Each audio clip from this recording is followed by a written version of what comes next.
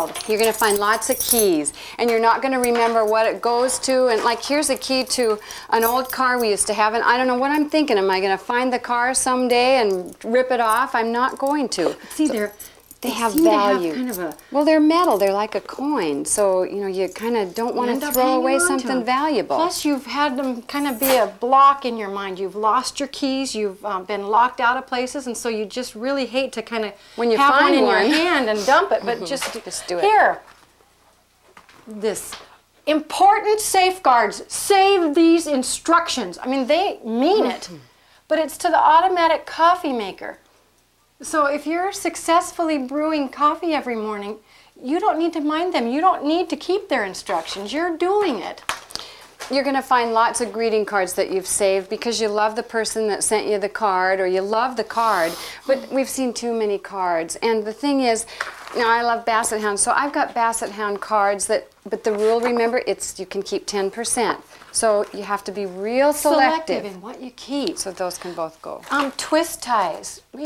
Twist ties get, well, that's another thing you can have too many of. You get to have 6 of them. You can have 6 of these big heavy duty ones, and you can have 6 of these long skinnier ones, and 6 of these medium ones, and then 6 of the short ones. There's 4 different sizes, and you can have 6 of each one of those, but no more than that.